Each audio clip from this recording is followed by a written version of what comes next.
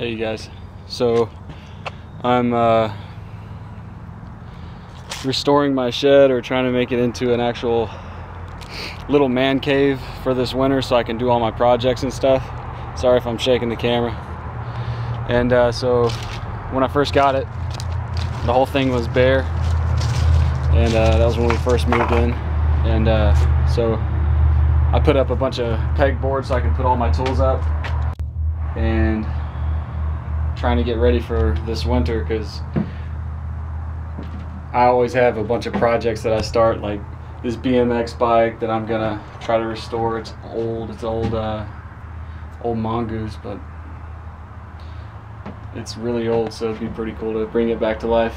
And some small stuff on my motorcycle that I have to fix, and I have to crack this safe. I used to crack safes, so it won't be that hard. I just have to find the time to do it and pull out the tools necessary to do it. So that'll be fun, and I'll video that one so you guys can see. And just a whole bunch of small projects. And so right now I'm hanging the plyboard up